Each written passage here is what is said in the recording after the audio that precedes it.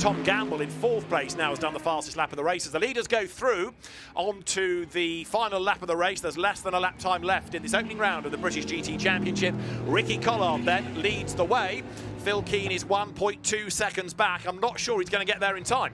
I really don't think he is. I think it's all closing up, but not at a big enough rate. Just looking at the comments on the live stream, seeing some potential offers of money changing that penalty. I can tell you from fact, I've gone up to race control with a lot of cash and have never got my way. So it is obviously an opportunity for them to review the footage better, and that's what all we ever ask for in motorsport is you want a quick decision, but it needs to be the right decision. So if you haven't got all the facts in front of you, then you need to make sure you get that, because that penalty would effectively be a DNF points-wise, and that really hurts their championship. So of course I want the right result at the time, but I want it to be right full stop. Yes, indeed. Although you have a little bit of sympathy for Phil Keane. If the team did say, right, you've won this race, you can back off, now it's impossible for him to catch up. Had he been pushing every lap, he might be a bit closer, he might be able to strike. Sandy Mitchell in turn has caught up to him.